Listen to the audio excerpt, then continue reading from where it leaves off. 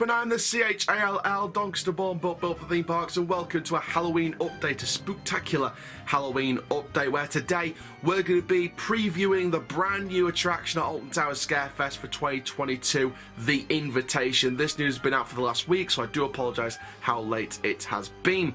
But with everything that's been going on social media and everything going like that, if you do follow me on there with how much I've done over the past couple of weeks, please understand. So please do like, comment, subscribe, click the notification bell so you never miss a YouTube video. Please do go follow all the social media links in the description down below. And it's also on your screen as well.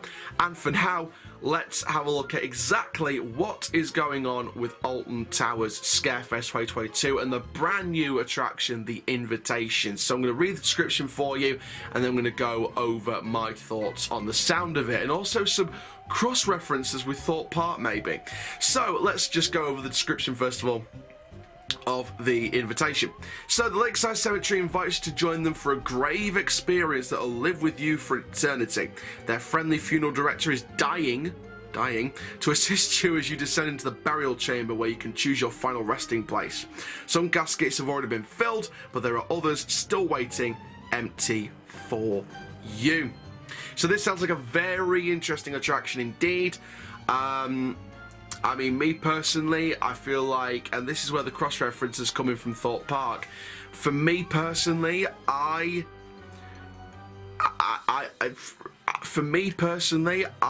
think this could be their version of the terminal at Thorpe Park Fright Nights this year.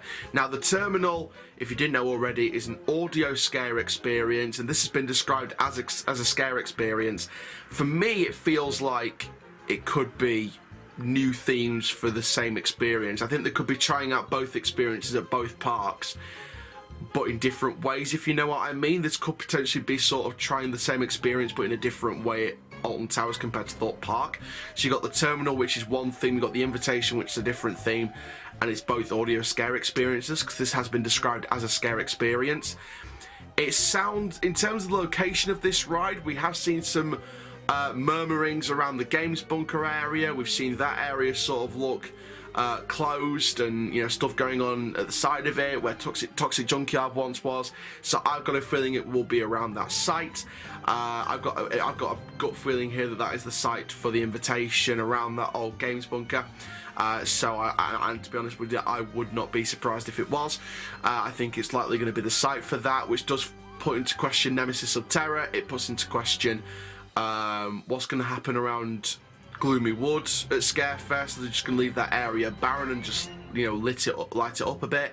I'm very interested to see what they're going to do with that. But overall, like I said, in terms of the description, from the sounds of it, it sounds very eerie, sounds very, you know, very nice, classic haunted horror base theme going on.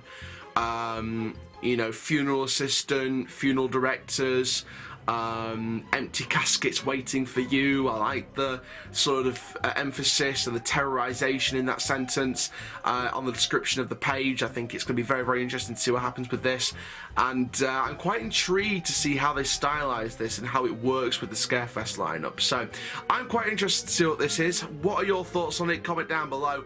But for now, I'm the CHALL Doncaster born but built for theme parks, and your theme park journalist. Please do like, comment, subscribe, and for now, keep living the coaster life.